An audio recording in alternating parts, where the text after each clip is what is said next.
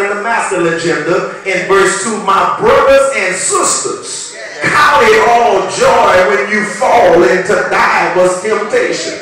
When you fall, don't look at it from a negative standpoint. Notice that when you fall, maybe you have fallen so God could place your feet on a solid foundation and build you up to get to the place where he wants you to be. Every fall is not for your bad.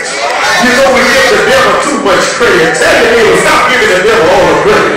Sometimes God wants you to go through some things so he can build you up. And it ain't got nothing to do with Satan. God is just trying to get your attention, and you around here talking about it's the devil. You ought to say the devil is a lie. Everything that I'm going through ain't Satan. Some things I brought on myself. He can be honest and say amen. Yeah, everything that you go through, the devil might have been the ultimate figure behind it, but it ain't always him, because God has made you and I free moral agents of choice. I got a choice to make. I don't have to fall. If I fall because I chose to fall. Y'all didn't hear me. Because I got scripture. Can I tell y'all the Bible? Y'all ain't with me. The Bible says, choose you this day. That should have been a praise right there. Whom you gonna serve? Will it be God or will it be man? The Bible says, as for me and my house, please, black man, we're gonna serve the Lord. I want to hear a question in here today. How many of y'all have made up your mind that as for you in your house, you're gonna serve the Lord? Whether I'm gonna have faith that conquers anything, I'm gonna have to learn how to get rid of some foolishness out of my life. I can't have Beyonce banging and Jesus at the same time. No, I can't have Usher banging and Beyonce and Usher or Jay-Z at the same time. I got to make up my mind. Don't get quiet because I'm preaching now. As for me and my house, there's been some noise in here. How many of y'all are saying in your house and your address that you are serving the Lord? You ain't gonna take no place on Jesus because he's been too good to you.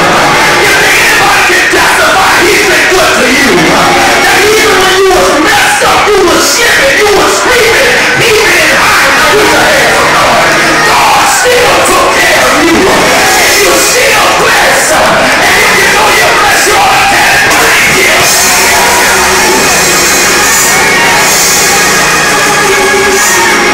Somebody say faith that conquers anything. Watch this, beloved. Let's go to verse 8. James chapter 1, verse 8. If you got it, say amen. Let's read it out loud together. What does it say? A double-minded man, come on, is unstable where? In all his ways. In all his ways. Let's read that one more time. Come on. A double-minded man is what? Unstable. Amen. If I want to have faith that conquers anything, I told you I got to get my mind right. Get your mentality right. You got to have faith that conquers anything, but in addition to that, you can't be double-mindedness. Some of us got double-mindedness problems. Amen. You say you're not going to do something and you turn around and do it. Come on now, you done promised God you're going to do better. If he spare you, if he gets you out of that mess, and then you turn right around and do it again. Come on, talk to me now.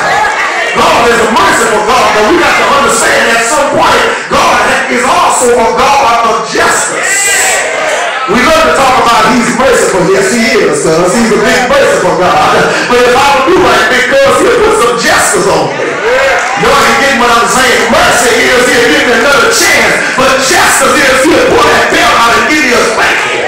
Y'all don't hear what I'm saying. I know about you and mom and daddy with me. You dreaded. You was afraid of that with me. But how many of y'all know God can whoop you much worse than mama and daddy? God knows how to knock us to our knees and get our attention until you'll cry out, Father, I'll stretch my hand to you. I wish I had some purpose in this house. How many of y'all know that God put his hands on you and say, Lord, have mercy? I'm working on somebody shout faith that conquers anything. Let's go back to Hebrews now. We told you that you got to count it all joy. Somebody say count it all joy. We told you don't have a double mind. Say don't be double-minded. Now let's go back to Hebrews chapter 11. As we come to a close, now faith. If you got Hebrews chapter 11 verse 1, say amen. Let's read it out loud together. What does it say? Now faith what? against what? Let's put a brief peg right here. Two things we need to leave with here. Hope for means expectation. Somebody say expectation. I expect God to do what he said he would do. And you and I, when the devil is attacking us, we got to learn how to believe the report of the Lord. And the report of the Lord is what the word of God says. How many of y'all believe the report of the Lord? This is the report of the Lord. Someone ought to shout hallelujah.